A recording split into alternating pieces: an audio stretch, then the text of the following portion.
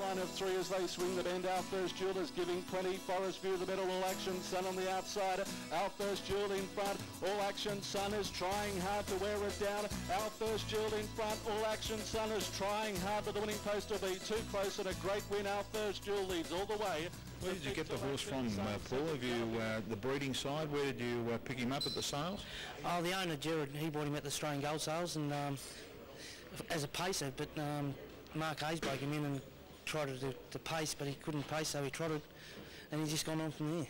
And when did he sort of start showing? I mean, he was leading juvenile 2-year-old trotter last year. Did he show you from the start that he was going to be something pretty good? Yeah, it took a while to get him going, but a few months in work and that, he come to it pretty quick. So he worked with one of the older horses and give them a bit of run for their money, and I knew he had something special, so he's just gone strength to strength. That first reaction though, when you knew you had something good? Yeah, it's a big rap when you get a nice horse like the horse, Our First Jewel, and you know, it keeps you getting up early and worth working the horses in the morning. Yeah. How many have you got in your team up at Avenel? I've got 11 in work at the moment, but they're all just about all yearlings in it. Right. So clearly this one's the jewel of the crown at the moment. Yeah, exactly. Yeah, he's a king of the crop. 29.5 that third quarter, and Our First Jewel is getting stronger, he's getting quicker, and the margin is getting longer. Our First Jewel, he'll turn 12 in front and is shot away. This has been a run by Our First Jewel. Look at him go. He's run some fantastic splits, and he is drawing right away, making it one act of fair. A very exciting trotter. Paul Ashwood driving him out, and he wins by 25 metres. The final quarter, 29 seconds, and he's run a mile rate, would you believe, that is faster than Lyle Creek. Wow. All right, let's go back to the start of Paul Ashwood's career. Whereabouts did it begin, Paul? I'm from Tasmania. I used to work for Ray Pullen for a few years, and Neville Webley for 4.5 years, so I learned a fair bit off him, and then I come over here and worked for Noel and Jane for 2 years, and their Malfing family asked me if I could do their horses, so I jumped in and took the opportunity to take the job. So how many do you train for them, Paul? 11 horses. Yeah, okay. That'll keep you busy then. Did you just train for them? I mean, obviously you've got other horses, have you? Or? No, I just train for them mostly all young'uns and that, and they keep me going, and just hopefully I can get a nice young'un for next year's crop. You've learnt a lot, obviously, from the Webleys and even Noel Alexander and Jane Davies.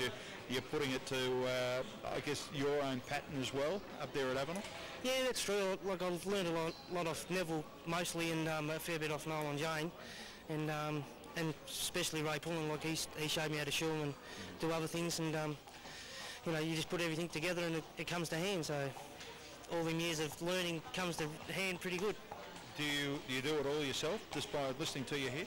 Yeah, I do everything by myself, so you know, that's what you learn when you go to big stables and that. They teach you to shoe and do other things, and that's how I've picked up and do all the other things what I do now.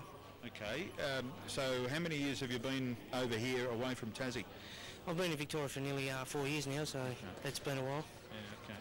Cool. You're pretty quiet sort of bloke, do you? Just like doing your stuff and not making a big thing of things? Yeah, I like keeping quiet, and you know you've been making a big note of yourself, so just as long as things go along pretty good and smooth, so hope things go like that all the time.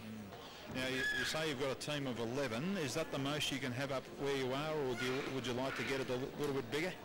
Oh, I'd like to have probably 15 or 20 horses in work, but 11's enough this time of year in the winter, so yeah. In the summertime it's nice to have 20 horses in works to keep you going all day and that, yep.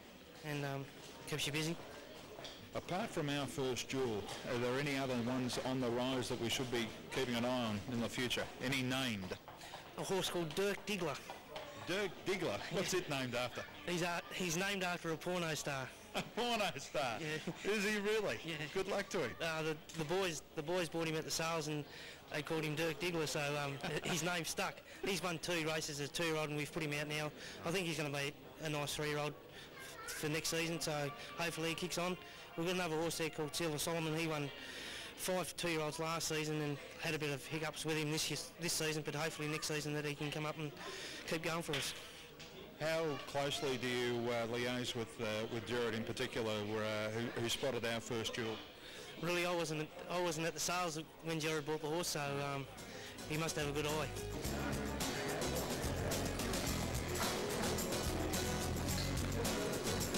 How did the horse get your eye?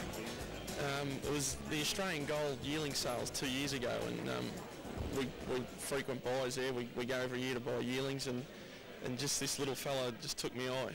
As soon as I seen him, I said, I got to buy him. And it's turned out to be a great buy.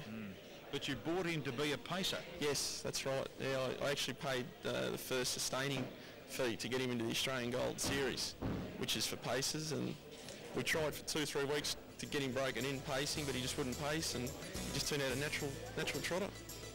Well, thank God, really, isn't it? Yeah, well, I mean, it's a godsending, really, I suppose. I mean, his record, proves it. I mean, the best is yet to come with this horse. He's still maturing. You would have, as a trotter in his first year, he was the leading juvenile trotter of his year. I mean, to have that in his first year, he can only improve. I mean, he's growing just by talking to people. Yeah, well, I mean, the horse, if you look at him in size, he's not a big horse. He's actually still growing. And, I mean, to win the Australian 2-year-old trotter of the year was just something that I always dreamed about. But it's just amazing. And like you said, the best is yet to come. That's what we honestly think. And our first jeweler's getting stronger, he's getting quicker, and the margin is getting longer. Would you believe that it's faster than Lyle Creek? Wow.